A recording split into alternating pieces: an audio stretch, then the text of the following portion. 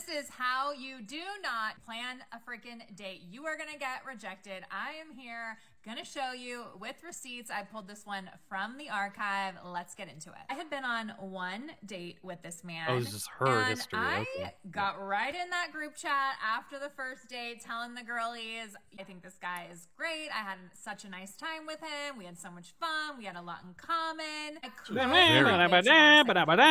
Very a shiny. week or so later, he finally texts me and is like, hey, are you free Sunday for brunch? I'm like, yeah, great. That Saturday night. Damn it. Now that you called it out, I can't not hear that rhythm. It's Sunday for brunch. It's the list. It's listing things. When people list things, I'm very sensitive to when people list things, and it's so the cadence is so annoying to me. But anyway, sorry. Sunday for brunch. Right. He sends me this text. Are you still up for brunch? Yes, I'm still up for brunch. You're saying that 5 p.m. on Saturday, brunch assumingly would be Sunday noon 1. Yeah, what are you thinking? I could come your way if you know a good spot. Oh. Making it easy. Making it easy for her, you know. You've got something in your area. I will make the drive to you.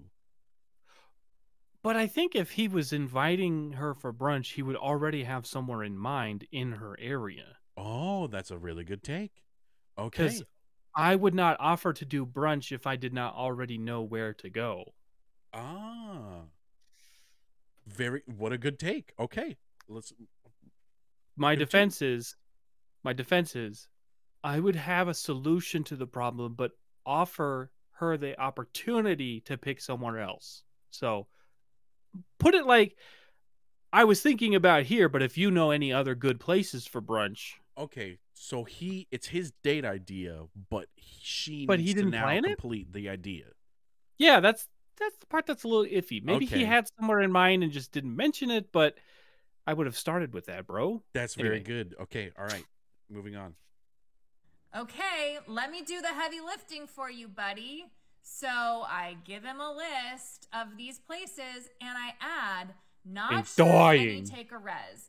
Meaning, hey buddy, I'm giving you 3 options of places I'd like to go, but you are going to have to do the footwork to determine whether or not they even require reservations. A lot of brunch places don't, or what the deal is. He says, oh, the Dutch eye. That's an ooh. That is an ooh, the Dutch. Hey. Yeah, that's how I read it when I saw it. But that is I. Yeah. But it's ooh, the Dutch eye. Ooh, the right, Dutch. we be going to the Dutchy. Mr. Squidward. How does brunch at the Dutch say? So that was yesterday. 5:31 was their conversation, and then it moves on to today. Not even probably sure when she took the screenshots. Like, oh, is that a plan? No. So then that morning, I get a text from him. Howdy, how does 2 sound? That's not brunch. I never heard back from him the night before. So what do I say? Oh, when I didn't hear back last night about a reservation or anything concrete, I made plans for this afternoon. You cannot, for a second date, try and make plans the morning. Well, she didn't hear back. Let's hear it, Sean. Wait. Okay, I understand that this man has messed up a little bit, okay? But why would you... I mean... Okay. Right. Why would she make plans? The rest... I mean, she didn't hear back, so she doesn't know what time. I get that. If you had already made plans for later that afternoon, sure. But if you then go and make plans for that afternoon without hearing back at what time he was able to meet, I don't understand. I mean, from my perspective, I wouldn't do that. But I don't know. So he didn't have a follow-up. He wasn't like, I mean, he should have done that. He should have followed up with, okay, we're doing this restaurant at this time. That should have been his follow-up. But maybe they're both one of those weirdos where they don't double text each other. So now it's her turn to message, right? Yeah, I wouldn't have expected that though. And I will say he's going to have to take the blame for this one because yeah, you didn't confirm a time and she may have already had plans. So but the way she said I made plans for this afternoon. It's like But you she made didn't plans hear after? back. Yeah, she didn't Right, hear back. right. So he has to suffer the consequences for not following up. And it's probably just her personality type that she thought brunch means early, so I should be fine the rest of the day. And that's totally up to her to make that decision. But from my perspective, I would say, oh, I haven't heard back yet, so I'm not going to make any solid plans until I hear back. So, yeah. Unless something came up and I thought, oh, I'd rather go do this if something comes up. But honestly, if I would have not heard back, this is how I would have done it. Let's hear it. Oh, I didn't hear back, but I need to make plans for something else. So I'm going to text him and say, just so you know, I made plans for the afternoon, so it'll have to be before this time. And if he doesn't respond to that, at least he now knows that I made plans. So she made plans afterward, though. The way that text sounds, it sounds like she made plans after this conversation. Yes, that's exactly how she did it. Is that you should have notified him that you did make plans because you didn't hear back. Yeah. But he also should have told you. So it wasn't a miscommunication on anybody's part. It was lack of follow-up on both parts. Yeah. It was lack of follow-up. But let's see what he says. Real quick, I would say no one should expect the other person to do the heavy lifting, but you should also be able to do that if needed. Fair enough. Okay. Yeah. Let's continue. Morning of. Even less than 24 hours. Like, your girl is busy. We aren't on a date or anything concrete. I made plans for this afternoon. You cannot, for a second date, try and make plans the morning of. Oh, second Even date. less than 24 hours. Like, your girl is busy. We are not sitting around waiting for you to reach out. Goodbye. And so what is his response? Okay, cool. He, I think, got the point. But either way, I was like, this has to be like one of the laziest attempts at putting a second date together. Like, bro, second date. What are you doing? You missed out is what happened. Sorry. This is how... What are these comments, though? I would just say... go ahead and get a bunch of cats if you haven't already. If not, you'll be lonely forever. That's hilarious. She's not being super picky here, okay? No. I understand her frustration, but at the same time, the fact that she posted this online and is making fun of the guy, I am not really comfortable with that. But was on his side until I heard your opinion, and now I'm on not really anybody's side, but I now understand. Right. Because I was on his side. I was like, oh, she's just a dick. She needs to get some cats. But people, even this guy, Justin Nunley, old boy, dodged a bullet. I don't think so. Oh, is that the did you know guy? Yeah, listen. Did you know? Oh my gosh, that's hilarious. Go her way. I'm confused. He said he didn't dodge a bullet, and she didn't dodge a bullet. This is a miscommunication here, real quick, or not a miscommunication, but a lack of follow-up, like you said. Yeah. These two probably could make a really good couple, but because she's taking this as, oh, he's lazy, and not, I hope that she gives him another chance, because maybe that's not his personality type. Because for me, I suck at making plans. I'm terrible at it. Yeah, so same. It's like, hey, do you want to like do dinner? And then somebody responds, oh, you made plans this afternoon. How about dinner instead?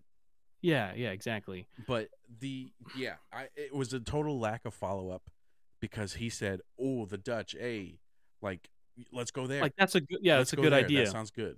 But he should have said, okay, I got a reservation for this time, such and such. How does that sound? Whatever.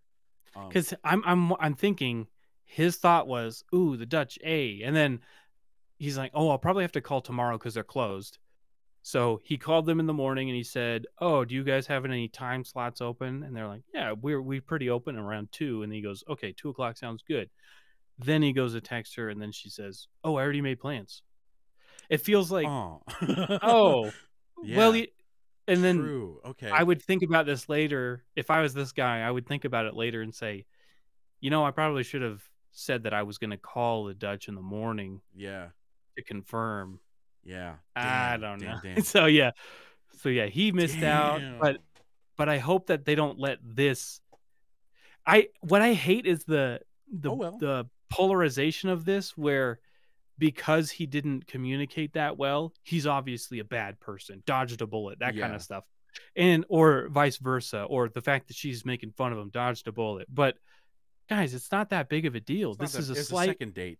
Not that big. Yeah, it's a second date. It's not that big of a deal. And they're probably, if she really liked him from the first one, she'll probably give him another chance. Yeah. What she should have done at this point too, let's hear it, I think, is to be actually, or to have an open communication here and say, if you would like to do something, it's better for me if you confirm what time, or confirm your plans with me before you decide to do something, so there needs to be a little bit more open communication there. When you start to say you should have done this to the internet rather than you should have done this to the person that you're talking about, that's a problem. Because you could have had this exact conversation with him, and that would have opened communication between the two of you, and he probably would have been understanding, saying, "Yeah, you're right. I should have confirmed this the day before."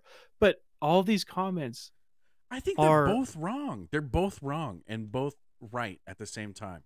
We're right. They're wrong. That's what we gotta remember. Yes, we are correct.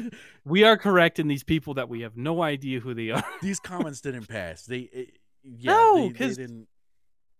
No. You're too much work, or he's a red flag, or okay, cool, red flag. She and he are both being painted as red flags. This guy brings up a good point, Carrie, or she. Yeah. It's a mutual date. He's not an employee. See, now I don't want to sort of derail here, but it kind of reminds me of the situation where you have the strong feminism end of things, but then those ladies that are the strong feminists demand that the man open the door for them on dates. Okay. Like, yeah, I'm going to be opening a door for you. You're going to be on but both it's not sides because, of the coin? What the fuck? Yeah, exactly. But it's just, in this case, she also could have contributed a little. Well, no, she did contribute by giving the ideas. Like, she wasn't expecting to do that. So I'm glad that she gave the ideas and then had him do the rest. Yeah. That made sense to me. Did she say? Oh, no, she just said, like, I don't know if these places are reservation only, whatever. Right. But so she gave him the list of 3 that she's willing to try. He chose one, but then he didn't get a reaction from her afterward. His chose was not very well worded. Right. So, because she obviously misinterpreted it. Maybe he's been there before. He's like, "Ooh, the Dutch. Hey, like, let's do that." But he didn't say, "Let's do that." It's just, hey, maybe she deleted that message. Just kidding. Are they meeting? I don't know. Were they meeting there? It didn't say. Was he picking her up? Yeah. I don't know. Yeah, just a lot of no. Open communication is the winner here. Tell him that he didn't communicate well. Sean's been married for 8 years, by the way. Just Sorry, I've been through all of. I think marriage counseling and therapy should be done right from the beginning.